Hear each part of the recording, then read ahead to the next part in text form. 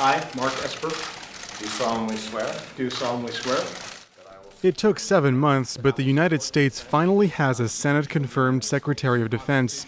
On Tuesday, Mark Esper was officially sworn in as the new leader of the Department of Defense and the Pentagon. It is an honor of a lifetime to be appointed Secretary of Defense and to lead the greatest military in history. And I will do so with that same energy and commitment to duty, honor, and country that I have for nearly 4 decades since my early days at West Point. The swearing-in comes after 90 Senate members voted in favor of confirming Mark Esper as the new Secretary of Defense. The vote followed a confirmation hearing that left lawmakers from both parties impressed. During his confirmation hearing, Dr. Esper revealed his clear understanding of what needs to be done on the national security front.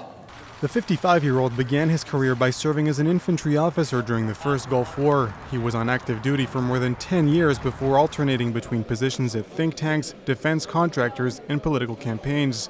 Esper was Army Secretary when Jim Mattis, the former Secretary of Defense, resigned on New Year's Eve. Mattis offered his resignation after a series of policy issues with Donald Trump.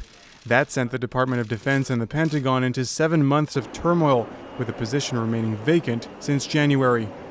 Last week, Esper said one of his first priorities would be to fix the problem of leadership vacancies.